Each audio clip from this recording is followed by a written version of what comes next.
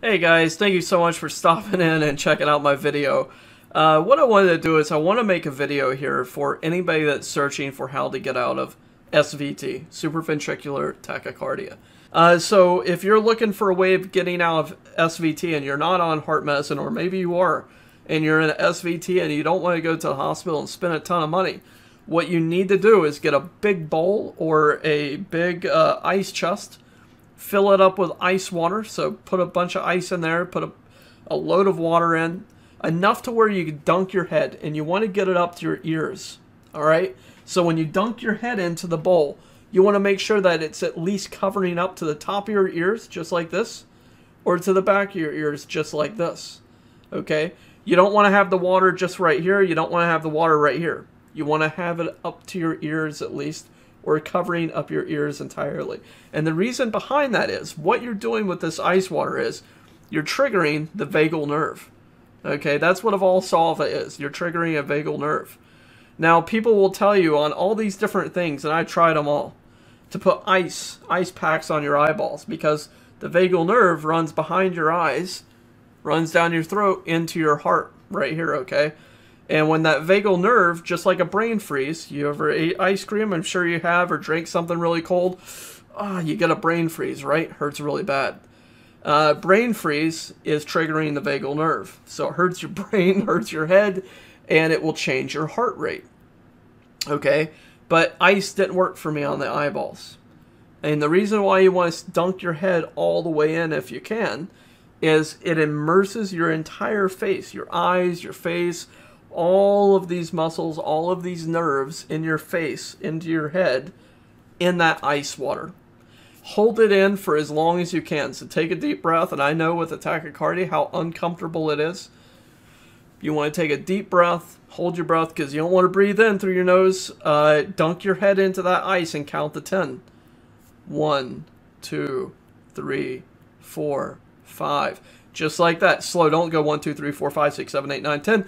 Boom, you're out, but you've really only been in for 3 seconds. You want to be in there as long as you can, up to 10 seconds. Okay? Pull out, get a washcloth, put it on your face or a towel, dry that face off, dry those eyes off, and see what it does to your heart rate. Okay? You want to make sure you have your finger monitor on for your heart rate pulsometer. Have it on your finger, on your index finger here, and just be checking that. And you should see it come out. Should come out immediately. Should come out in those first 10 seconds. If it didn't come out within 10 seconds, you weren't holding your head in long enough, or the water wasn't cold enough. Okay, this is what I experienced in my experience. And you'll see this in the video. I had someone counting 10 seconds in, held my head in there, pulled it out, started out at 144 beats, ended at 170. And I felt the change immediately. I don't know if you want to do this alone, because if you passed out underneath there, that would truly suck. So I would recommend having someone there with you, just in case. I mean, not like you're going to pass out, but it could very well happen. But if you're looking for a good way of getting out of an SVT, you don't want to spend $5,000 at the ER to go in and get adenosine put in, which is uncomfortable, you know, to stop your heart and restart it. If you don't want to deal with ablations, or you don't want to deal with medication, and maybe you only get this SVT once or twice a year, maybe once a month, maybe it's a food that you've eaten, something like that, just take this into account and give this a try, because it worked for me. It really worked for me. And you're going to see this in the video. It's 146. That's because I just moved around up here.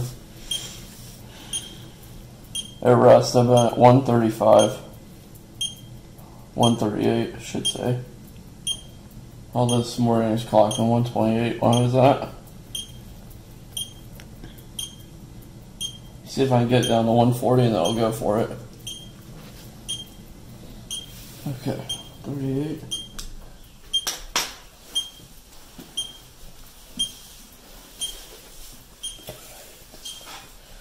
So hate this part.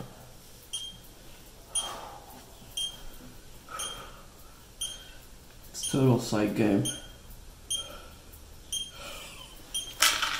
1, 2, 3, 4, 5, 6, 7, 8, 9, 10.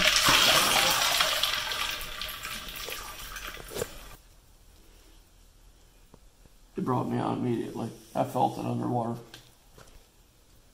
I'm at 71.